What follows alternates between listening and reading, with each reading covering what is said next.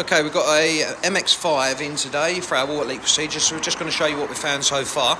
So first thing we're going to focus on is the driver's door. So if we pour a bit of water down the back of the glass, what it should do is it falls out the bottom of the door, which it is doing. But if we look closely, let's pour a bit more down now. Right, okay, if we look closely, we can see that there's run marks coming out from the door membrane. So what that would do is it would sit on top of this plate and then it would work its way down into the car. I believe we've probably caught this one quite quick because there doesn't seem to be any moisture in the back of the car, or on the driver's side should I say. Coming across to the near side front, a very common issue on the MX5s. So what we're going to focus on is this little screw here what holds the scuttle area on. So if we put some water just down that scuttle area, just so it's obviously going over that little obviously screw there, and then what that will do is it will then work its way into the car. As we can see up the top there, we can see that there's a load of rust on the brackets, so that's a good indication that it's coming through there. So let me just see if I can get that to leak.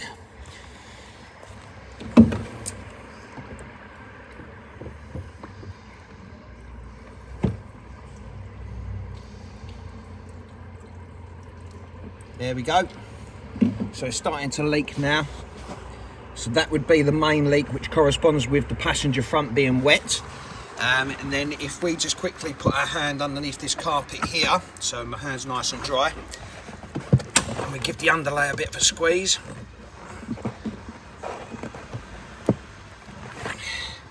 Okay, so we can see that it's wet under there. So it's more than likely to be wet all the way down the back side.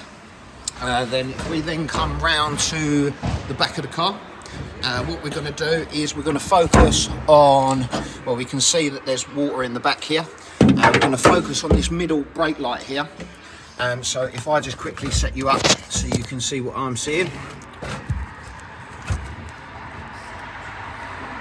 Right, okay, so if we watch for a drip,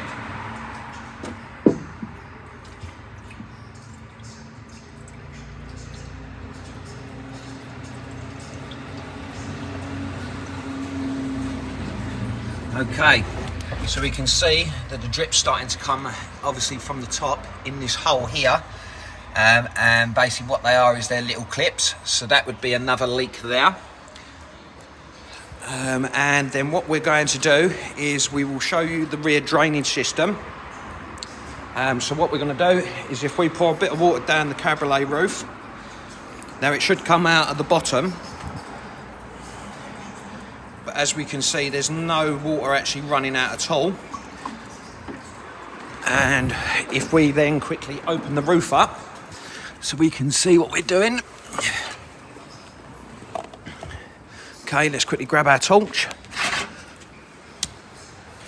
Right, another common problem, if I can get you in there, so we can see that the rear drainage system is blocked in there, so we've got water obviously staying in the actual drain itself. So if I just rock the car,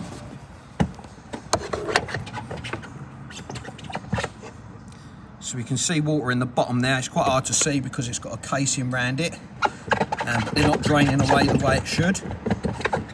So there we go. So we found all the leaks. So we're just going to put an estimate together now. I believe that's everything we've found. The only thing is with the door membrane, obviously we do recommend if we do one, we do the other. So obviously we will recommend to do both of them. But there we go.